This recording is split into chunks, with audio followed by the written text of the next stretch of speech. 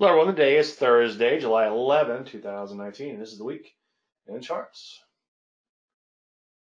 As usual, I want to thank all you guys and girls for taking time out of your busy schedule. I am humbled by your presence today. Thank you so much. There's a disclaimer screen. As you know, you can lose money trading, or as often summing up, all predictions are about the future, and a lot can happen between now and then.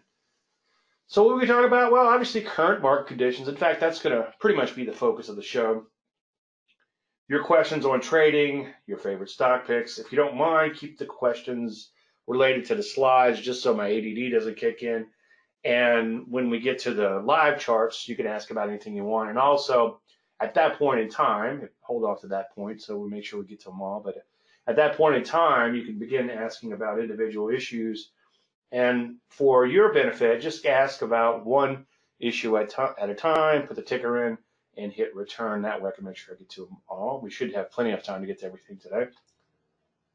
So what are we talk about? Well, I know I've been kind of beating the dead horse on this, and I think last week or 2 weeks ago, last time we did a show, we did go back to something other than this little market timing thing. We talked about some trading psychology, and I kind of vacillate. I talk a little bit about the markets and market timing, and then the systems and setups and things like that, and then I get a little deeper into trading psychology, occasionally some money management. Then we kind of go full circle. But lately, we're talking a lot about this 10% system. The reason is I'm still getting a lot of questions on it. And there's a few things that I actually overlooked too.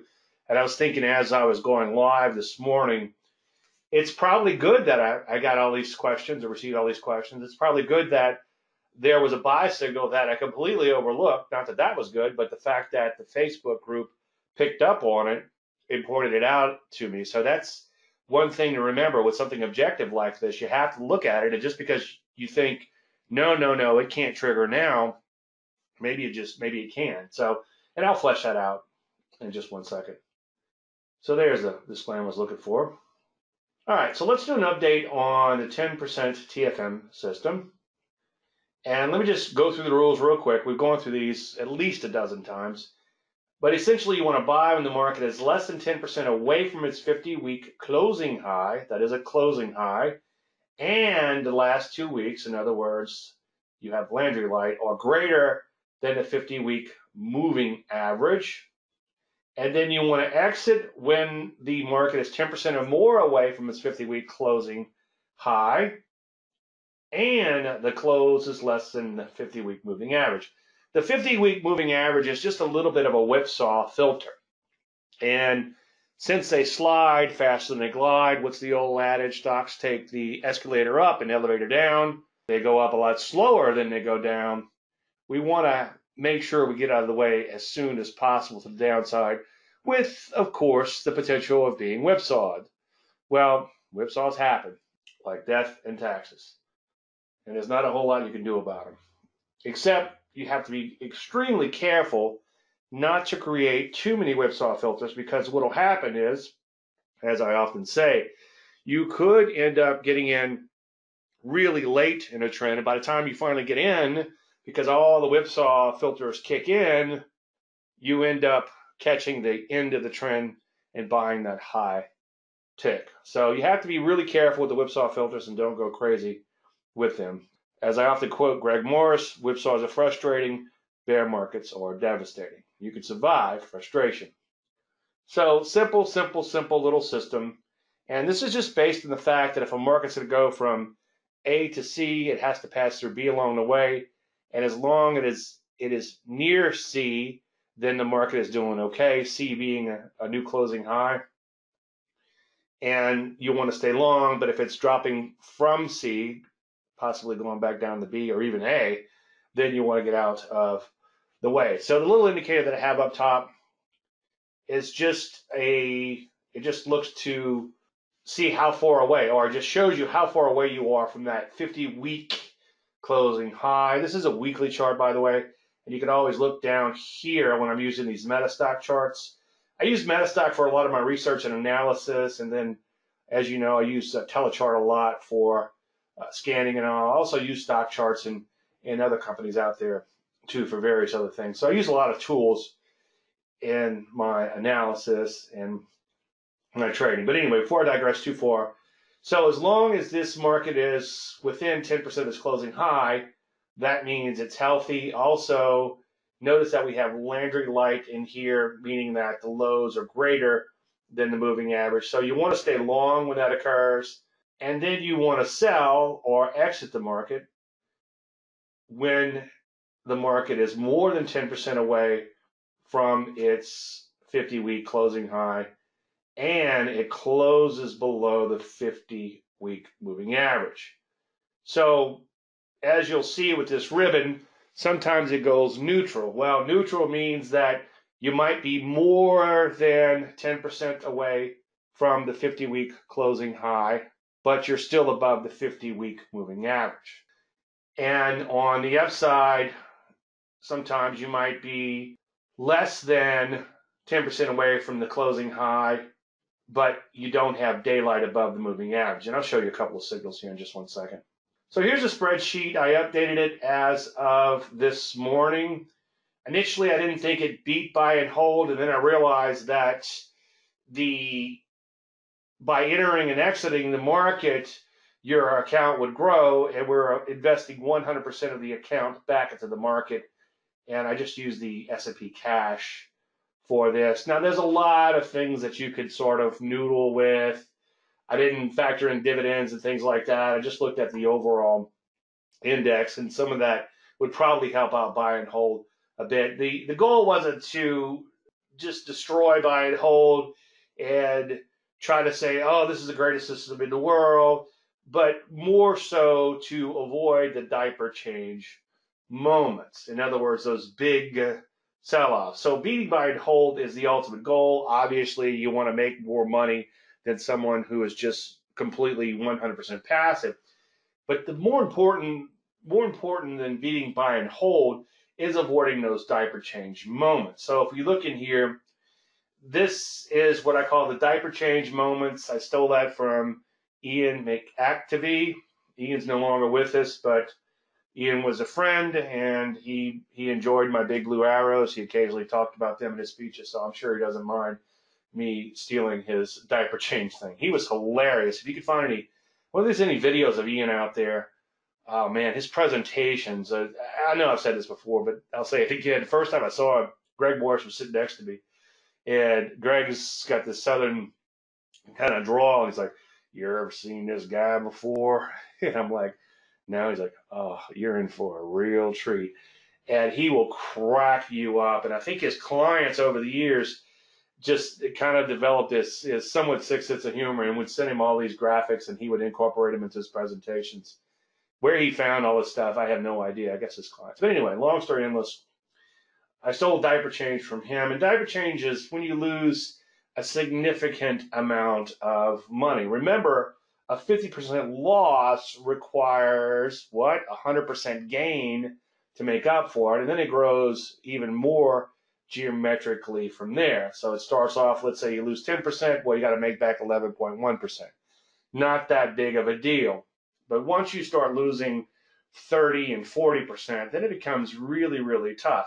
And the other thing too, and Greg Morris has made this point, and I've made this point too, and it's a pretty obvious point, that let's say you're getting ready to retire and you got $1 million saved up for retirement, and you lose half of your money. Well, now you have $500,000 saved up, and your lifestyle has completely changed. And as I often preach, it might take 25 years or more for the market to come back. And I've had people laugh in my face when I say that. So I just no longer bother talking about those things at cocktail parties unless they really force me to. Now, the last diaper change moment, way back when we exited, or I should say when the system exited, I wasn't trading the system in and of itself just yet. And I'm not trading it in and of itself just yet. I know some of you guys are noodling with it, which is awesome. And we'll talk a little bit about that in one second. The last time it exited was on November 23rd, 2018. And the market, I should say, the low for the move after that, it got out at, where was the exit on this? 26.32. And then the market went as low as 23.46. And that was 11% drop. Well, you're thinking, well, that's not that big of a deal. But let's say you had that aforementioned $1 million and you were thinking about retiring. Well, you just lost $110,000 of that $1 million. And that's got to make you a little bit nervous. If it doesn't cause a diaper change moment, it certainly has you thinking about it. Now, you'll see here, after the exit of 26.32, there was another buy at 28.03. Well, you're getting out 200 points lower, or you're buying, I should say, you're buying 200 and something points, or around 200 points higher. Well, that's what trend following is all about. And once you look at the charts, that'll make a little bit more sense. Just real quick, I've talked about this ad nauseum, so I don't want to waste too much time. But you can see it does beat buy and hold. Not enough to run out in the streets and get all excited, but more importantly, it avoids these big diaper change moments. And I think that's if anything, that's the big deal about this simple little system. And there's plenty of other simple little systems that'll probably do just as well. So I'm not the grand poobah. This isn't a be-all, end-all. But what's interesting is buy and hold. I went back 30 years, and it'd be fun to go back to the start of time, and I'm sure it would do fantastic if you did. Start of the markets, I should say. But you spend about 31 years in the market in buy and hold based on these tests, and then you would have spent 24 and a half years if you were trading the system. So you're out of the market 20% of the time. That's 6.3 years that you have no position other than cash. And I think cash as a position is important. Cash as an asset class is important. Nothing wrong with cash. As I've written extensively, cash is not trash. So the last run, last time I updated this, it was only up about 1%, just barely above breaking even based on the last signal. And now with the market breaking out again, hovering around new highs, it's up about 7%. So we don't know what the low of this move will be because it hasn't exited yet. And we don't know what the diaper change will be because it's still long. So it's kind of interesting.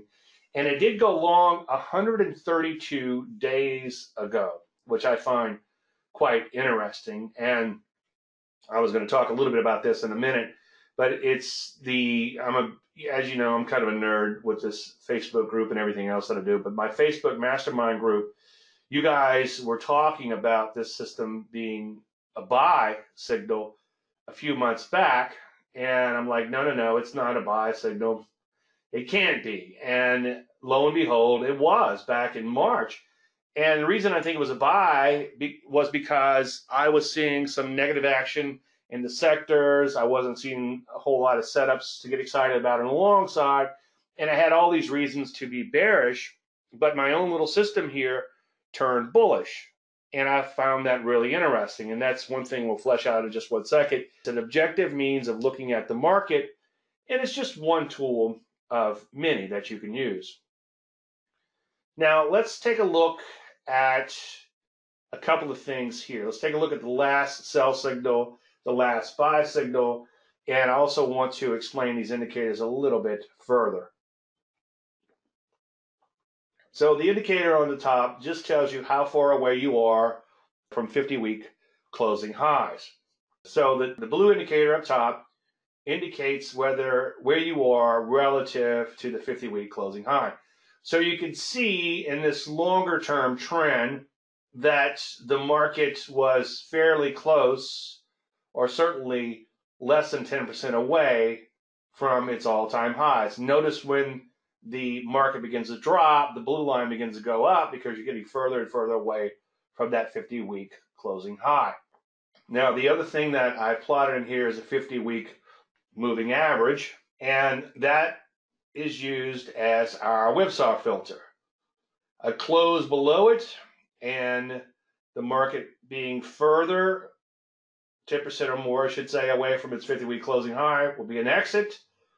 2 lows above the 50-week moving average and being within the 10% of the 50-week closing high would be a long. So let's look at that. Now, one more thing.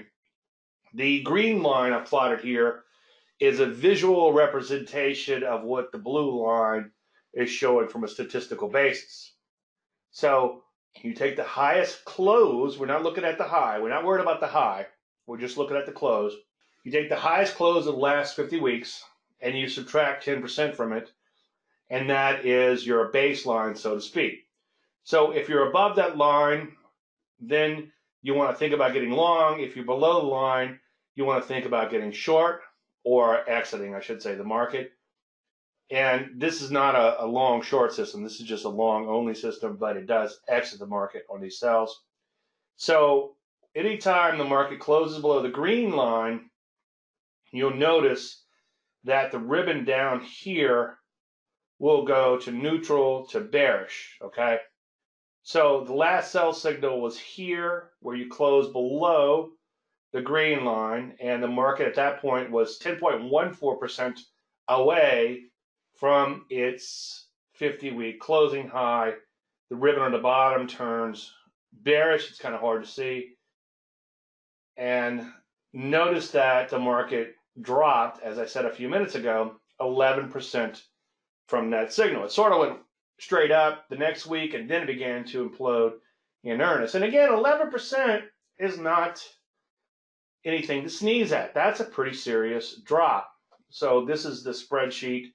Remember earlier we showed the 11%, so that's the 11%, and then we had the buy on March 1st. So let's take a look at that buy. You can see we have 2 weeks, or 2 bars, because this is a weekly chart, greater than the 50-week moving average. And if we look at the little indicator we have up top, we see that we're only 4.3% away from the 50-week closing high, which would be right there, because the market closed at all-time highs on that date back last September, and we're closing in on that particular high, and the lows are greater than the 50-week moving average. So notice that this little neutral thing here, it's neutral because you may be less than 10% away from the 50-week closing high, but you're not, or there isn't any daylight above the moving average, okay? So it goes bullish when you have daylight, 2 weeks of daylight above the 50-week moving average, and you're less than 10% away from the 50-week closing high. Let me just draw it in. That was confusing. Yeah, I'm sorry. Let me see. It's like I tricked myself up here. Okay, let me tell you how I program this. Let me rewind it all.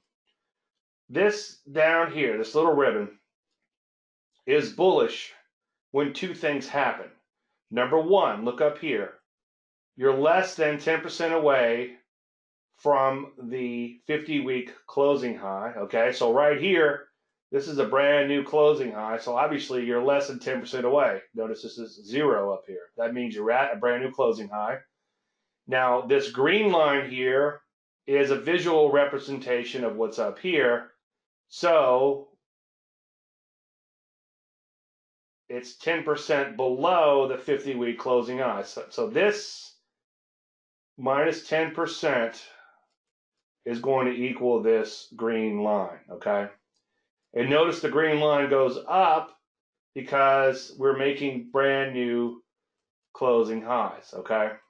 And when we begin to sell off, okay, this is our new 50-week closing high. Notice that this begins to increase in here because we're selling off from that 50-week closing high.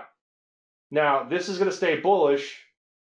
Again, as long as we're less than 10% away, you can see we're less than 10% away. This is a 10% line right here, okay? So we're less than 10% away from 50-week closing highs, and we're also above, the lows are above, you have daylight or Landry light above the 50-week moving average. In fact, you need 2 weeks of Landry light, okay? So when this first turns bullish, this is a buy, and it's going to stay bullish as long as you have 2 weeks of Landry light above the 50-week moving average, okay? And you're less than 10% away from the 50-week closing high. Now, Notice that it came down to kiss the moving average here. So you no longer have the Landry light, but you're still within 10% of the 50-week closing high. So this goes to neutral. So kind of think of it as green light, green light, yellow light, red light, yellow light, red light, yellow light, green light, yellow light, okay? So it needs, when it goes neutral, one or two things are happening. It's either intersecting that 50-day moving average, or it's greater than 10% away from its 50-week closing high, okay? So if we continue on with this, yes, please ask your questions. That would actually maybe help me flesh it out. Go ahead, Dathan. So let's do this. Let's just finish this slide, and then we'll get those questions answered. So here's your buy, because you have what? You have two things. One, you have 2 weeks of Landry light, meaning that you have two lows, 1, 2, greater than the moving average, okay? And notice here, you're within 4%, or actually 4.3% of the 50-week closing high. So the 50-week closing high would be here, right there. The market made all-time highs, which is also a 50-week closing high. You subtract 10% from that, which gives you this green line here. And as long as price is above the green line, closing price, and you have 2 weeks of Landry light, two lows greater than the moving average, then you're in buy mode, okay? Now, notice that it goes bullish here, that means a buy, and then it immediately goes to neutral. Well, it went to neutral. Why? Well, because the low dipped below the 50-week moving average. You're still fairly close to 50-week closing highs, okay? You're a little further away because you had a little bit of a dip. Notice that the blue line goes up a little bit. It's probably like 5% at this point in time, just kind of eyeballing it. But you intersected the moving average, so the ribbon down here goes neutral, and then it goes bullish again once you have 2 weeks of daylight and you're within 10% of the 50-week closing high. Now, one more thing before we get to the questions. Notice that the line, and it's really simple, and it's interesting how something so simple can get somewhat complex at times. But notice this is your 50-week closing high. So take that times 0.90, okay? Or subtract 10%, however you want to look at it, and draw a line, and that's going to be down here. Now notice this line stays flat for a long time. But then notice right here it begins to go up, okay? Well, the reason it goes up is because right here you start to make a brand new closing high, multiply that times 0.90. Obviously, this number is going to be bigger than this number, so this is going to start to climb, okay? And you make another new high here, so this is going to continue to climb higher, but then the market begins to sell off. Well, it's not going to change until this catches up. So this is going to remain the 50-week closing high. If it's not making new highs, it's going to take at least 50 weeks before this will be the 50-week closing high, okay? So as you'll see in the longer term charts, that green line will eventually catch up the price. If you have a big, huge spike bottom, kind of like we had recently, the green line doesn't catch up. It doesn't have time to catch up.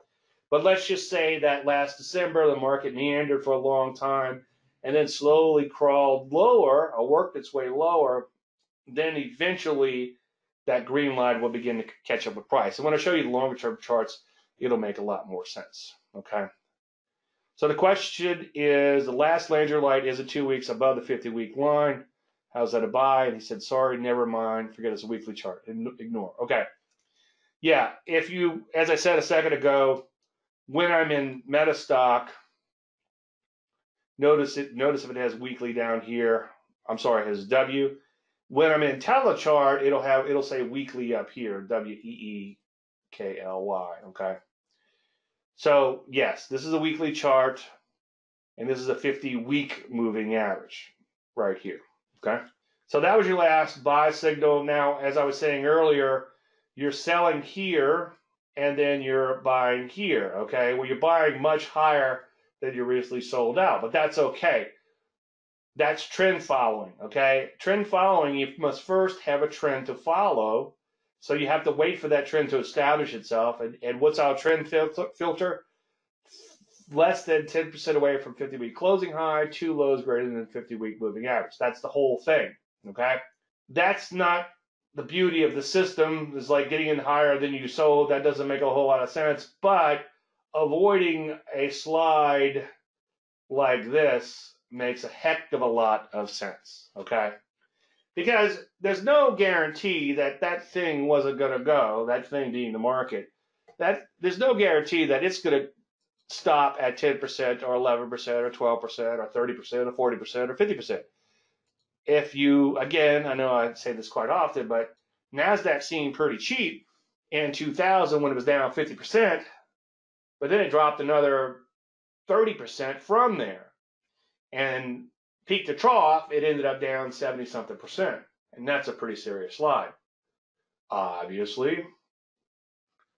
So again, I still get a lot of questions on this, and keep them coming because it helps me to flesh it out further and make sure that I fully understand it. So I've actually received a few of these.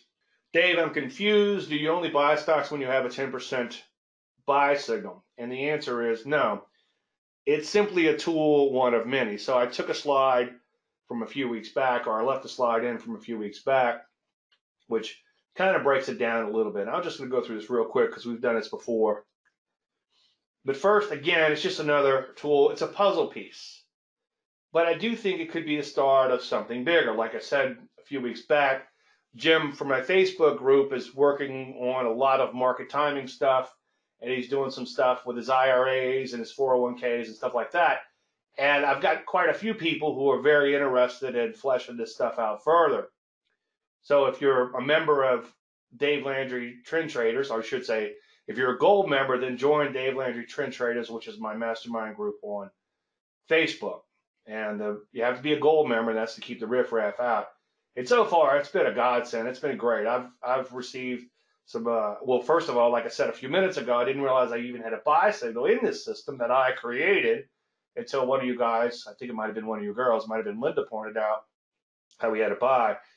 And then now we're talking about market timing, and a lot of IPOs come up, and I've done fairly well on quite a few stocks that you guys have brought up in the group. So thank you very much, guys and girls.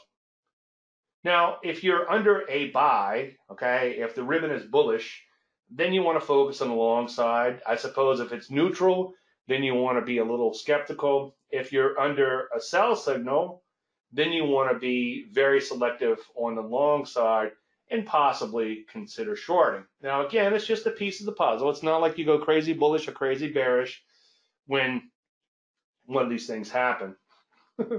Crazy bullish. Story has nothing to do with the markets. I remember a while back, my wife called the Chinese place. We lived out in the country before we moved to this rental while we're building our new house. And the China place, if they weren't busy, would deliver like out to the middle of nowhere where we live. But if they were busy, they would say no, they can't do it. And my wife said, "Are you guys crazy busy?" "No, we not crazy busy. We China garden." Anyway, so don't go crazy bullish, don't go crazy bearish, but do use it as a particular piece of the puzzle. So when this thing turned bullish back in March, even though I was kind of crazy bearish back then, it woke me up to the fact that, well, wait a minute, Dave, the market might be improving. And it's an objective tool. I'm not a huge fan of mechanical trading, but an objective tool like this can help you out. And I've kind of toyed with the idea of maybe allocating some funds just to market timing and do the market timing with this. So the designer's intent, again, is for the overall market. A lot of people want to apply it to individual stocks. I think you'd be better off with the core methodology for that. And in IPOs, you'd be better off with my favorite pioneer patterns, such as the buy at B and the Landry Light 5-day SMA system. But, feel free to do whatever you want. Take the ball and run with it. Like I've said before, I've had people take my research, in one case in particular, but there's been a few, where somebody took my stuff and applied it to micro cap stocks, and ended up doing really, really, really well. Now, this was back in the rip roaring bull market, so everything was working back then. Don't know if it would work that well today. But like I've said before, it's like somebody stole your bike off your front porch, rode around the block, and when they got in front of your house again, they popped a wheelie, showing off. Anyway, so keep in mind that 10% is based on the general overall market volatility, bases the S&P. Now we're going to look at the Russell in a few minutes, and I haven't gotten around to determining whether 10% was good or not for that. It's probably okay, just from the surface.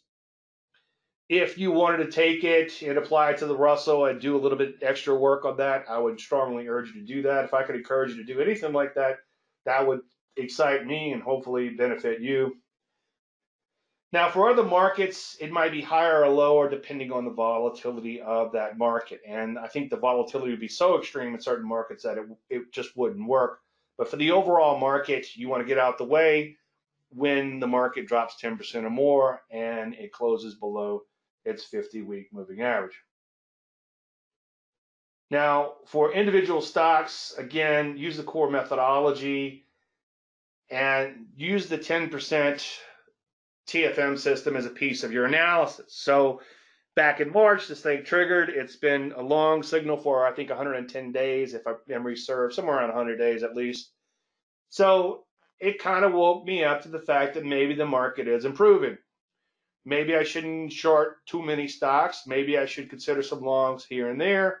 And we've had a few buys since this same thing triggered in some individual issues. Okay, the question is, do you think this can be applied to sectors and or industries?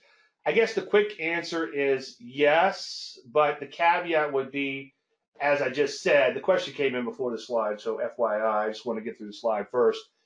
But yeah, you might have to have a little bit bigger than 10%, okay? Because we're using 10% based on the overall general market volatility. And as I said a minute ago, I think 10% is a pretty serious slide. If a market drops 10%, you might need to begin to worry if it's going to drop more than 10%. If the semiconductor index, let me rewind that. If the semiconductor index drops 10%, that might be a little cause for concern, but it's pretty volatile, so that you might not want to freak out just yet, okay? You might not want to exit just yet. So you'll have to do a little of that work yourself if you want to experiment with that. And as time allows, I'll begin to mess around with it too. Maybe I can program in the indicator for telechart. If somebody wants to do that and give it to me, that'd be awesome. Save me 20 minutes of programming, and I'll be happy to plot it in different markets and noodle around with it. There's just not enough time to do everything. I have so many ideas and so many things to do. I'll never get around to doing everything. But yeah, absolutely. If you want to mess around with that, please do. And again, you'll probably have to adjust your parameters a little bit. But it depends on the sector. In a lot of sectors, it might work out fairly nicely. Probably depends on the beta of the sector as it relates to the overall market, or put more simply, volatility of the market. So the point is, this is just one little thing. And like weekly bow ties, the 50-day SMA, Landry Light, and even the 50-week SMA in and of itself, the 10% system shows promise to help keep you on the right side of the market. And again, not to beat the dead horse, but to avoid some diaper change moments, to help you avoid those diaper change moments. Now, the reason that I've done so much work with the 50-day simple moving average in more recent years is that, or 50-week simple moving average, is because I often talk about people who give these presentations and they have 50 different indicators and they show the little system, buy, sell, buy, sell, buy, sell, buy, sell, buy, sell. And if you look at the overall trend, and usually 9 out of 10 times or 9 out of 100 times, if they're using all these complex indicators, they will have a moving average in the chart. Simply looking at that moving average and staying long above it or short below it would eliminate most of their signals and probably perform a hell of a lot better, especially if you were to factor in slippage and commissions. So taking a dose of my own medicine, I'm a big, huge fan of the weekly bow tie buy and sell signals, which we'll look at in just one second. but I've actually taken a dose of my own medicine and looked at, well, what would a 50-week moving average do in and of itself? And it works pretty damn good. In other words, you could simplify some things further or use it as a confirming signal.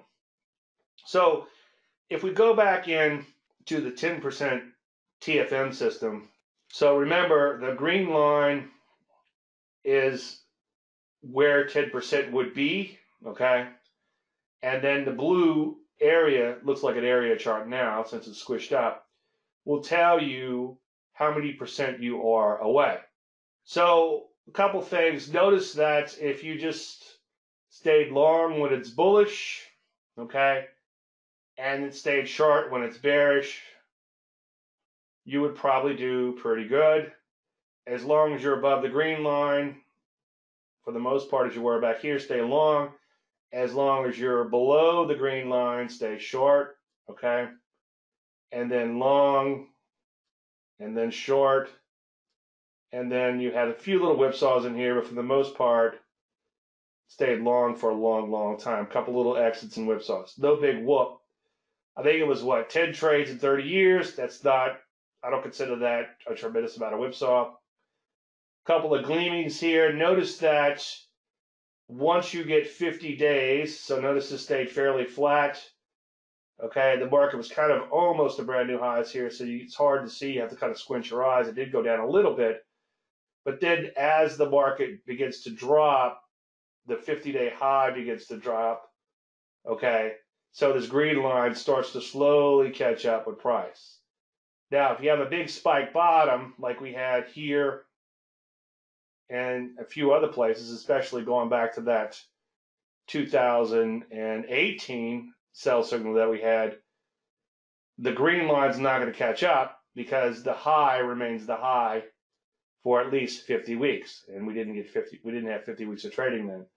But it was kind of cool back in the 2002, 2003 bottom, where a market takes a while to bottom out.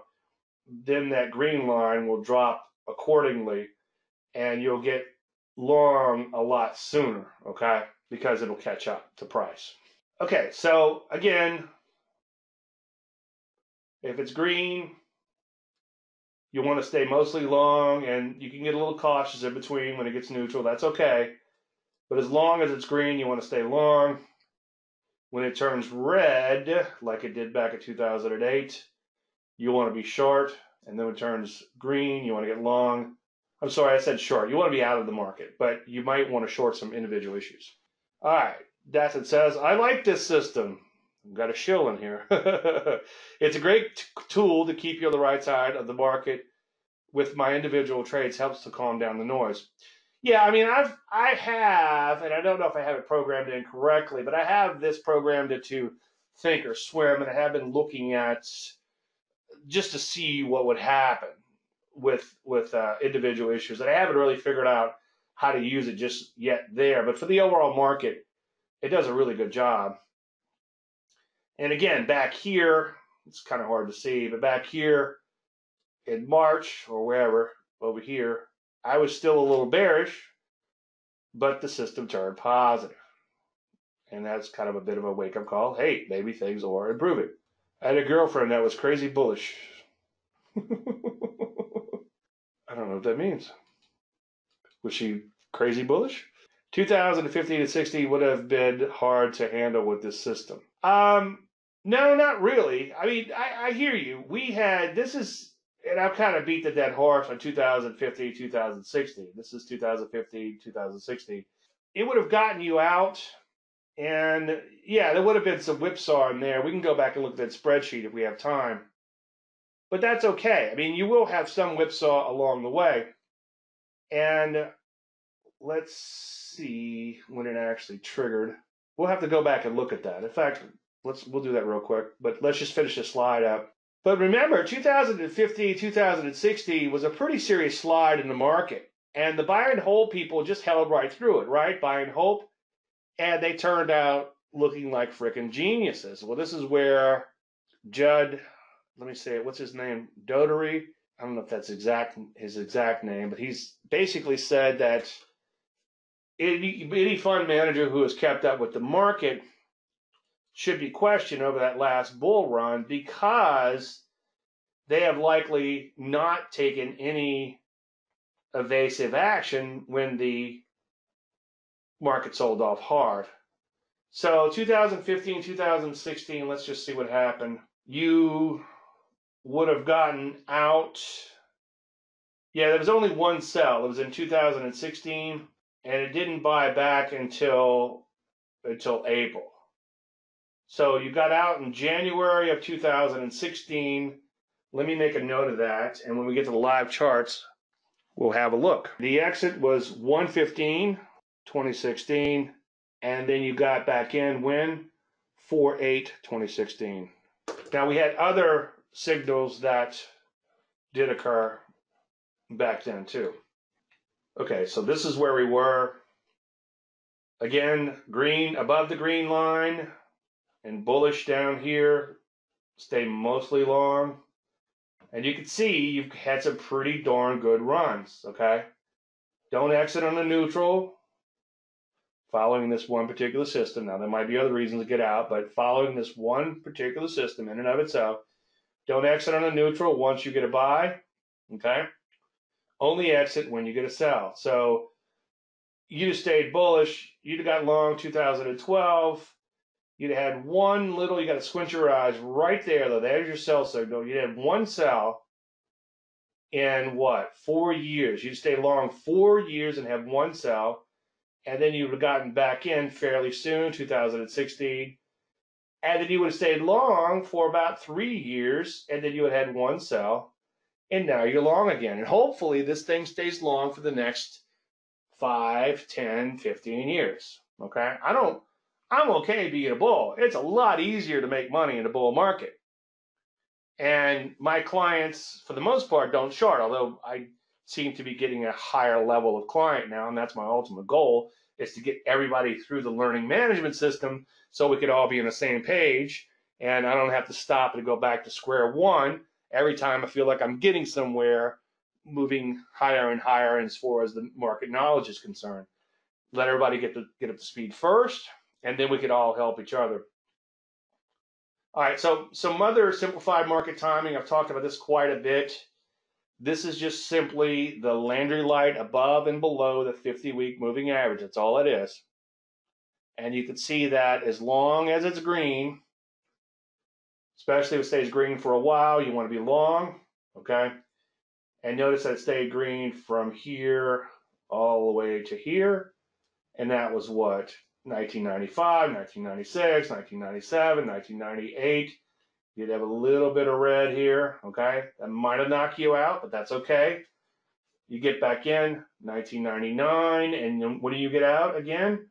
In 2000. So 1999, 2000, about a couple of years here, stay green, turns red again. Well, what happened? Big old fat bear market, okay? Turns green, stays green for a long, long time. Couple little, tiny little bitty reds in here, okay? Now, if it stays red for a while, you might need to think about getting out. But as long as it's green or doesn't stay red too much, you want to stay in the market. Well, what happened in 2007? This is the big thing. Everybody's like, I didn't see 2008 coming. And everybody, 20 years later, was it 10 years later, everybody and their brother's explaining it and saying, oh, yeah, they saw it coming. But a lot of people didn't see it coming, like it's this huge surprise. All these documentaries still coming out about 2007, or 2008, I should say. Well, we started seeing this thing turn red at the end of when? 2007. And then it was red for a while in 2008. Well, after it's red for a while, you might want to think about getting out of the market. And of course, you might want to look at these other signals too.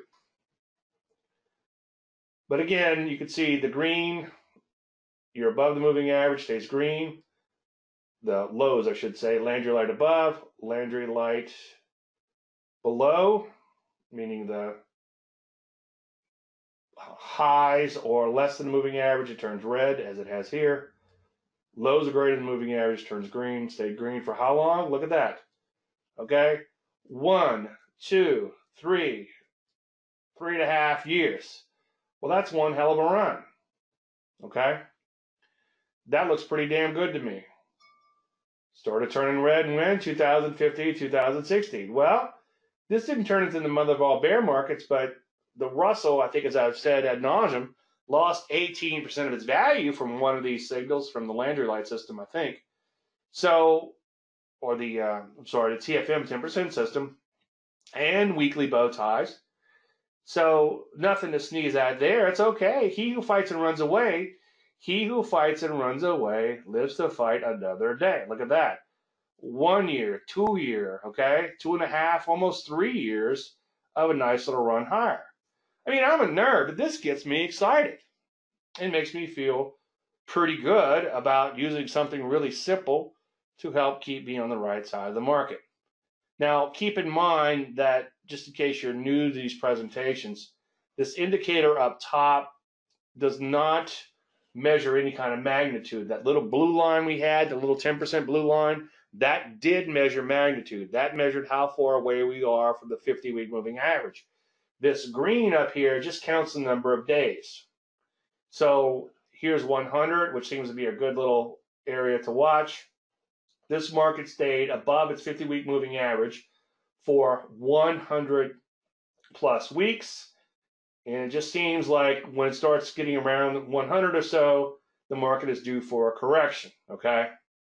I wouldn't try to time the market on that, but unless you're seeing fantastic new setups, I would be skeptical in putting on new positions. I would certainly make sure you're taking profits along the way on existing positions when they're hitting the initial profit target, and don't hold on full positions thinking that this time it's different, okay? So anyway, this measures just the number of days, and notice that it goes down to 0 as soon as the market intersects that moving average. Neat stuff, if I say so myself. Now, as you've seen me preach before, if you have a major weekly bow tie coming off an all-time high or a multi-year low in the markets, such as we had in 2007, market makes all-time highs, the 10-day moving average, 10-day simple, is greater than a 20-day exponential, which is also greater than 30-day exponential. 10 is greater than 20, greater than 30. Means you're still in an uptrend according to moving averages. But when they flip over a fairly short period of time, then you have to wonder if the trend may be turning. And then the setup would be a higher low and a higher high and a higher low. In some cases, you just get a higher low, and that's the whole system right there. So that was 2007. It also triggered. It triggered early in 2008. It also triggered in early 2000. So I showed this chart so many times. People say, "Can you stop showing that chart?" But I'm sorry, I'm a nerd. Notice that 2000 you had a sell, 2008, right around January you had a sell, and in 2015 you had a sell. Now, Dave, it really didn't sell off hard in 2015. Well, so what? It sold off hard enough to create a diaper change type of moment. Now, we did have a sell quite recently, but it never triggered.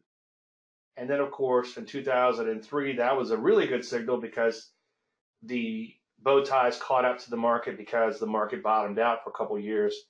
And then the one in 2009 was a little late to catch up, but we did have a lot of daily signals triggering and a lot of other things that were working. This, like anything else, is just another tool. Now, just real quick, and this is left over from a few weeks back, during the last market sell-off back in May, or at least when I grabbed this chart, there was an hourly bow tie down. The problem with watching intraday charts, especially like a 5-minute chart like I talked about in yesterday's Q&A, is that you can end up chasing your own tail because the moves look a lot bigger than they really are. But an hourly chart, I think, is useful because the market will turn on an hourly chart first. So I wouldn't rush out and get crazy bearish when this occurs, but you certainly want to have your little antenna go up, and hopefully, and again, I've grown.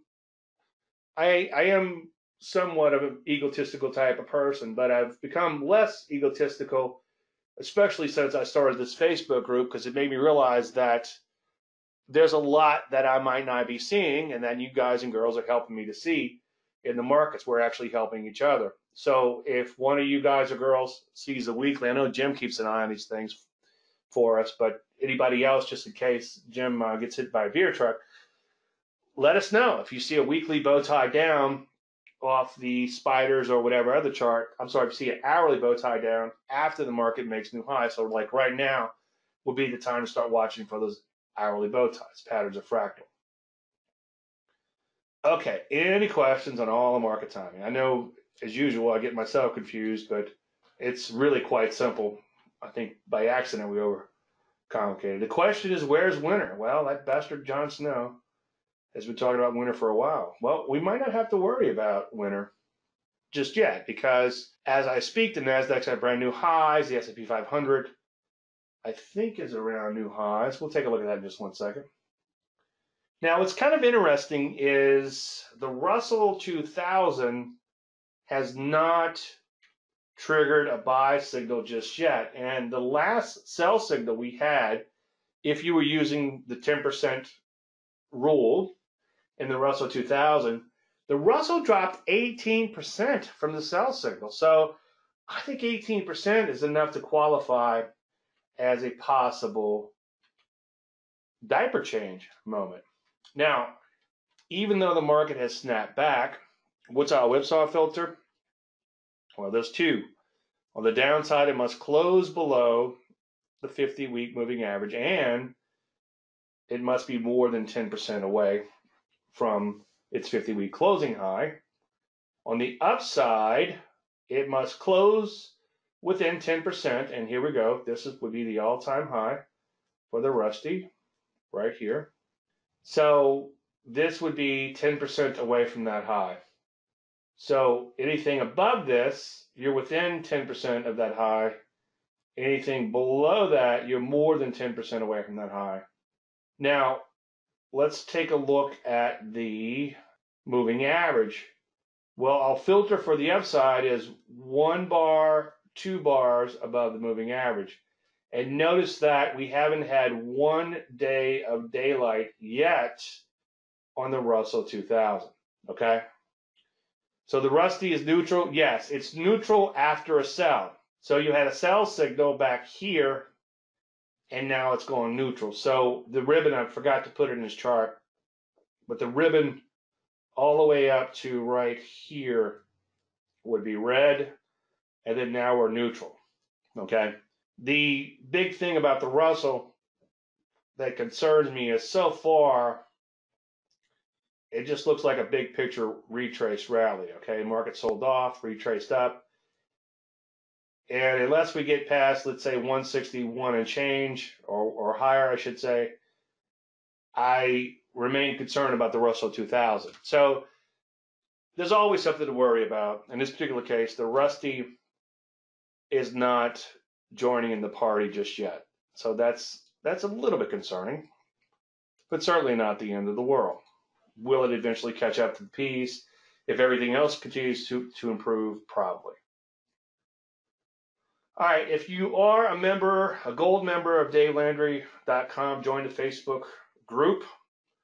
I've had 1 or 2 of you guys say that you don't do Facebook. Well, just create an alias and let me know what your alias is, and I'll let you in. You don't have to participate yourself. I created a page years ago for my dog, and it made people nuts, and it pissed a lot of people off, because all I would do is I log it as my dog, and no matter what they wrote, I would reply with rough. I think that's South Park did something like that. Like, if you wanted to be like, South Park doesn't allow real celebrities on the show, so except for they made one exception. I think George Clooney came in as a turkey, and he made gobble noises. He didn't actually use his voice. Anyway, I need to see if that account's still out there and start. The dog's actually dead now. So I guess I could do a new one. Anyway, make sure you join the Facebook group. It's up top. I will approve you. You do have to put in your email so we can do a cross-reference on you, and that keeps the riffraff out. anyway, lots of good stuff in the Facebook group. I picked up quite a few stocks, specifically IPOs, and I've thrown out a few that have worked out okay. A couple of them failed miserably here and there, but overall I think we've done pretty good.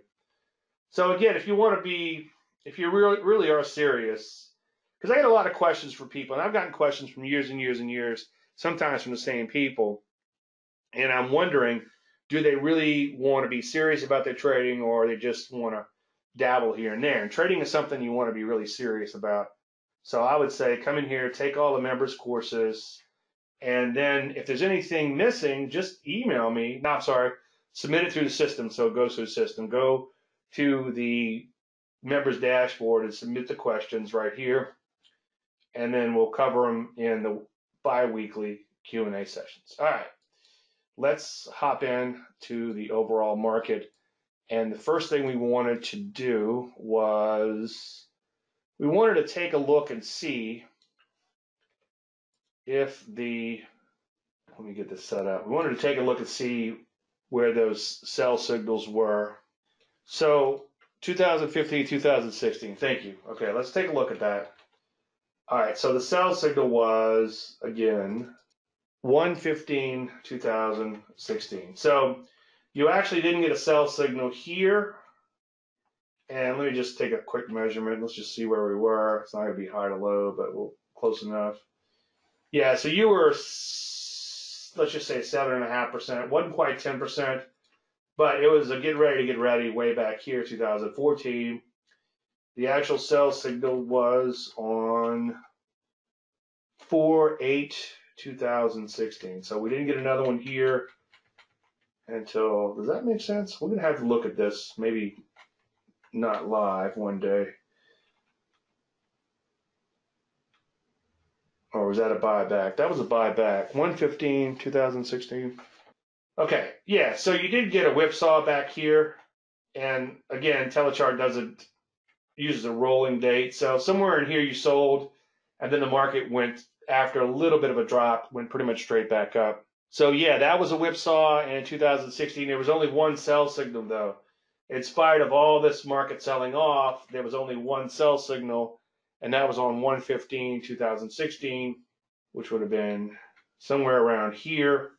And then where was the buy? The buy was 4/8/2016, which would have been somewhere around here. I think on that week there, somewhere in here.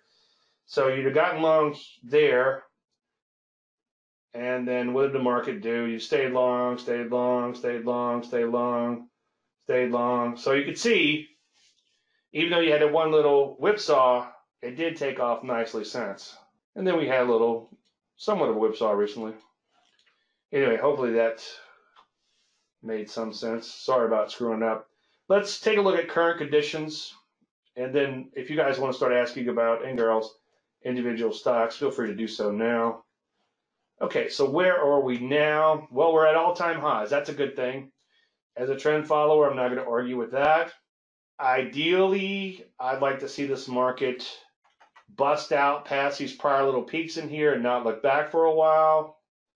So far, so good. It's summertime. That always gets me a little nervous in the summer because markets can get a little choppy. But as long as we're banging on new highs, I'm not going to get too excited.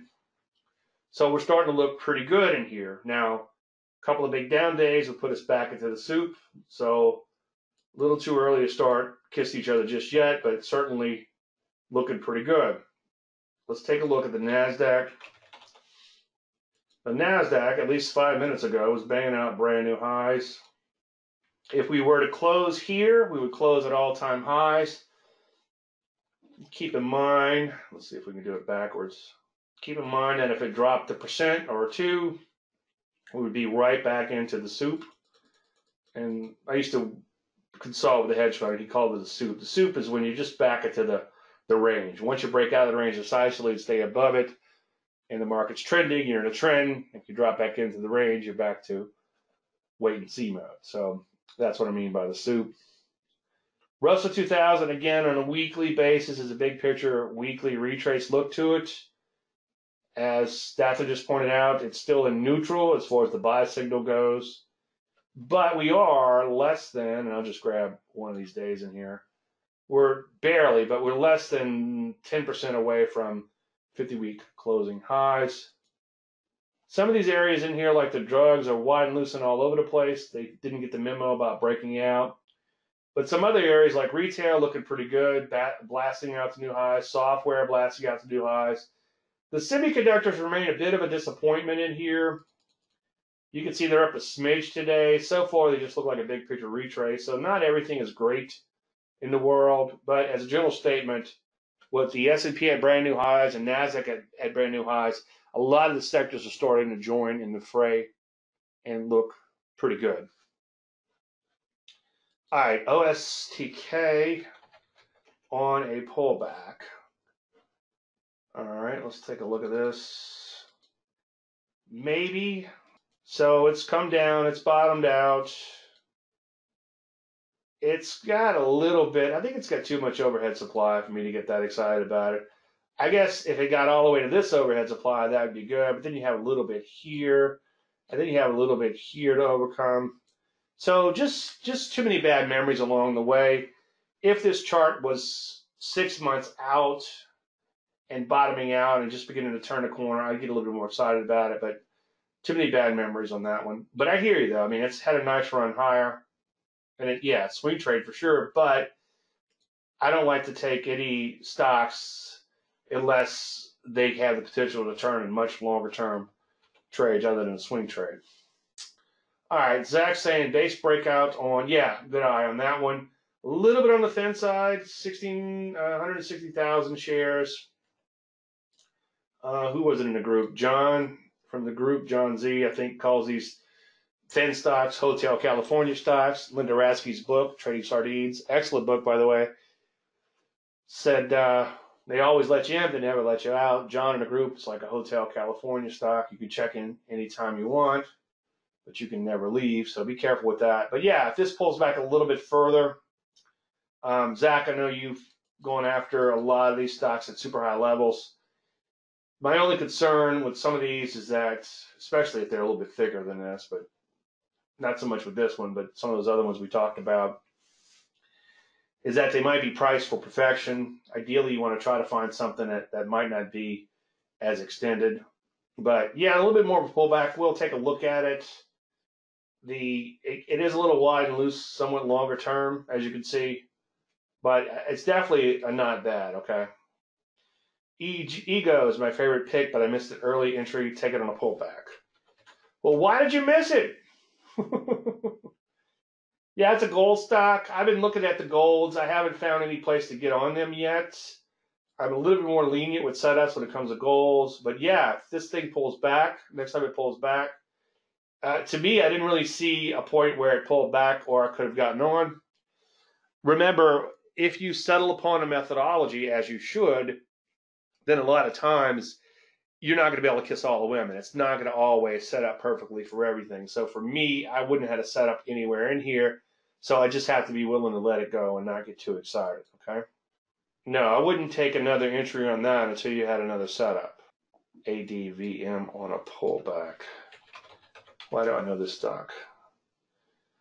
Yeah, maybe. My big concern when you have a stock that has this huge wide range bar up, I would actually prefer that to be a little smaller, or like back here is with a couple of bars.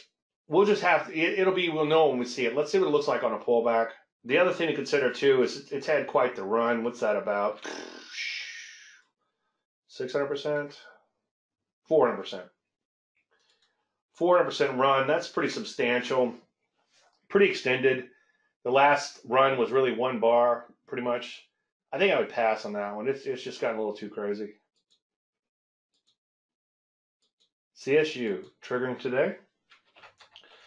Here's the thing. I'm not seeing any setups right now. One particular short, possible short, excuse me, but other than that, not a whole lot. This one has a lot of bad memories to it, okay? So just a big wad of overhead supply, and I don't like this big gap down way back here. So yeah, it might push higher, but it's going to have its work cut out for it. So no, I wouldn't see it as triggering today. It kind of shot up and came in and really didn't get past this prior little peak in here. So I have a lot of trouble with that one. Rad. Well, this has a little bit of a Phoenix characteristic to it. I would prefer if it had bottomed out for much, much, much longer. I hear you. It looks like it's bottoming out. Let's just wait for a setup and see. Most of the rallies is one big day, and then it's just kind of like crawled up to its probably a little higher here. So I'd actually like to see a little bit more push higher before getting too excited about that one. And then it does have a little overhead supply here and there. So we'll have to come back to that one, but not yet. Pays on a pullback. That one's going to be one that's really extended. And one thing I've talked about a lot lately is price for perfection. It's had a what? 2,000,000% run. 3,000% run, okay? And it's got quite a bit of volume. There's probably a lot of portfolio managers now own this stock. There's probably a lot of people now own this stock. The whole world knows about this stock now. So it's sort of priced for perfection. Who's left to buy? Not that you want to confuse the issue with facts, but if they stumble a little bit on earnings, meaning they only make 100% earnings instead of 101% earnings, and everybody's hoping they made at least 90% earnings, they have to blow out their earnings so much, they're just going to be put under a microscope. I'd almost prefer to short a stock like this. Not yet, but soon. And I guess I could show you one because it's no longer official setup on the service. But this is a stock that could be priced for perfection and now could actually be a shorting opportunity. PLNT, okay, Planet Fitness. And you can see it made kind of a double top in here, but it's had such a tremendous run. I think that if this stock doesn't do absolutely spectacular on earnings and everything, it could tumble fast, okay? So that's the problem with those stocks that are in super duper duper long-term uptrends. VSLR. This one really didn't break out that much, okay? So I would have preferred to see, or I'd prefer to see, a bigger breakout followed by a pullback as opposed to a mediocre breakout followed by a pullback all the way to pretty much where it broke out from. So yeah, put that on your momentum list by all means, but I would not go after it right away. APTO, too many recent bad memories. Let's take a look at that. Yeah, I mean, I prefer these stocks. It ran up, it came back down.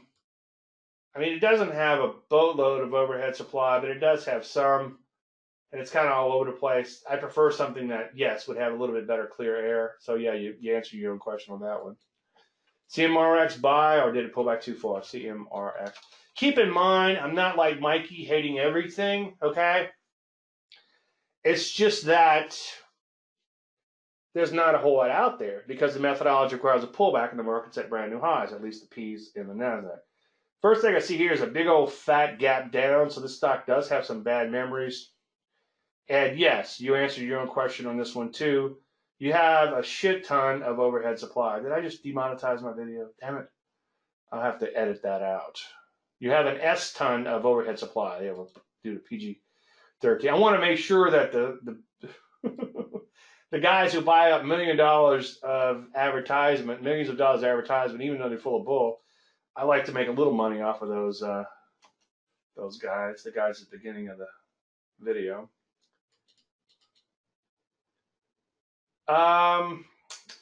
Looks like these solos are waking up, huh? Yeah, maybe on a pullback. I mean, obviously it's got some issues long term, but that's so far back. I mean, I don't know. Markets have bad memories. This big old gap back here. I'm going to give that a strong maybe. But yeah, it's going to have to pull back, of course, a little bit more deeply. You know, I'd prefer if this wide range bar was kind of like in the middle of the trend as opposed to the beginning of the breakout. But let's see what it looks like when it pulls back. Yeah. EIDX. Yeah, a little bit on the thin side. You could put this on your momentum list. A little extended, though. Let's see what it looks like on a pullback. But yeah, that's possible. I definitely put that in your momentum list, but it is a little thin, okay? What do you think about HEI as an ogre? No, it's not. It's not a big enough. Zach, we talked about these yesterday. I don't think the gap was big enough. I mean, it's okay. I can't beat you up on that. I guess I'm beating you up too much on that. But I prefer a bigger gap, but good eye, okay? Good eye. But let's see, how big is that gap? Is there a way to measure that easily? Not really. It's probably only like 2%. Yeah, it's only like a 2% gap. Do this, Zach. You got a calculator? Do 136 minus 133 divided by 136. I'll do it for you. That's what, 3 divided by 136. You know, that's like a 2% gap. I'd like to see something bigger. I mean, it's not horrible. Don't get me wrong. But I'd like to see a little bit bigger gap. I mean, if you're going to play an opening gap reversal, it needs to be a pretty serious gap. But that's not bad. That's not horrible. I mean, good eye. You know, I don't want to beat you up too much on that. ZB. Can I tell him who you are, Zach? Zach's going to be running a hedge fund before we know it. I'm not a huge fan of shippers, so they really have to knock my socks off. If you go way back in time, it's like I prefer something like a shipper. Let me just see what else is in shipping. Let's just take a quick stroll down shipping lane and see.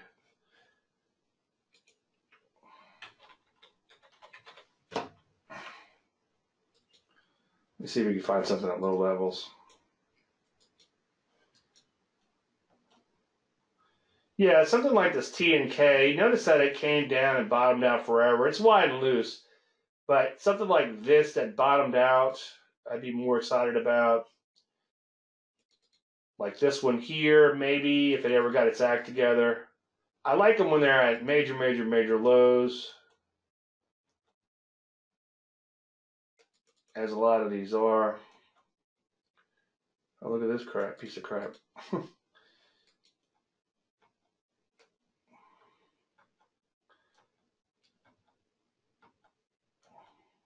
Shippers can be really, really choppy and volatile, as you know. Yeah, now those few up here that were at major lows, I'd watch those for opportunities more than this SB. PAYX, look out below, PAYX. Yeah, here's another example, okay? Look, huge volume, okay? That sounded like I haven't watched South Park in years. I did watch an episode the other day, so I'm lying, but good. Little low on HV, but you know, look out below. Yeah, that's an example of something that could be great eye on that, by the way, Dathan. But yeah, there's something that could be a lot of trouble, something that could be priced for perfection. Every fund in the world probably owns it. Volatility is a little low, but if you're shorting, you don't want to be shorting high volatility, or be darn careful if you do. So yeah, that has potential. All right. Any unanswered questions? Any other stocks? Wow, an impasse. I want to thank everybody for coming today. I appreciate you taking time, again, out of your busy schedule.